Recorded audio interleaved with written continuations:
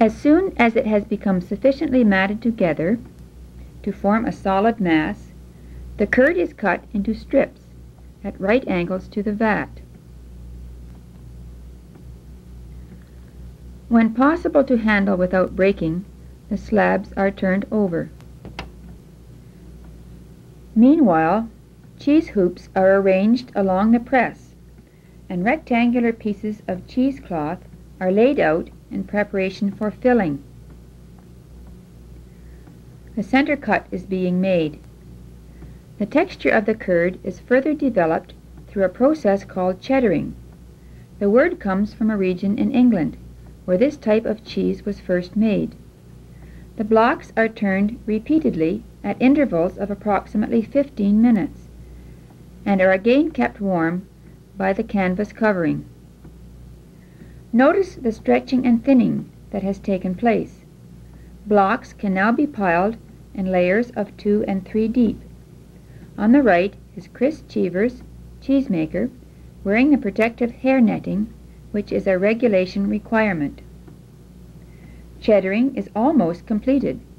The condition of the curd has changed from a tough, rubber-like consistency to a mass having a smooth, velvety appearance and texture. The curd is sliced prior to milling.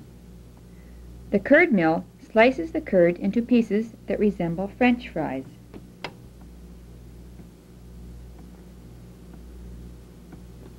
As well as giving flavor to the cheese, salt helps to release any remaining whey. It also curtails acid growth and prevents the formation of bacteria on the outer edges.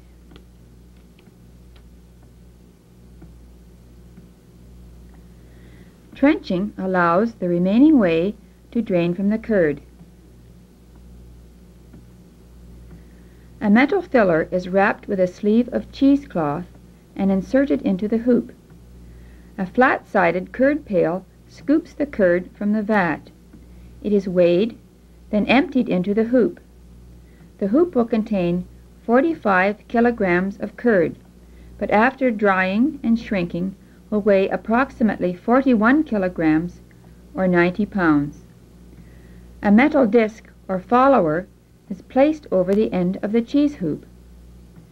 The hoops are designed so that the bottom section of one fits in the top of the next. A raised circular band around each hoop keeps them spaced evenly. With this press, air pressure is utilized, exerting a force of 80 pounds per square inch. This compresses the curd into solid blocks of cheese called wheels. There are 12 hoops on this side of the press. The press is activated. After an initial pressing of 20 minutes, the cheeses are removed for bandaging. The cloth bandages are soaked in hot water. Also, hot water is applied directly to the cheeses.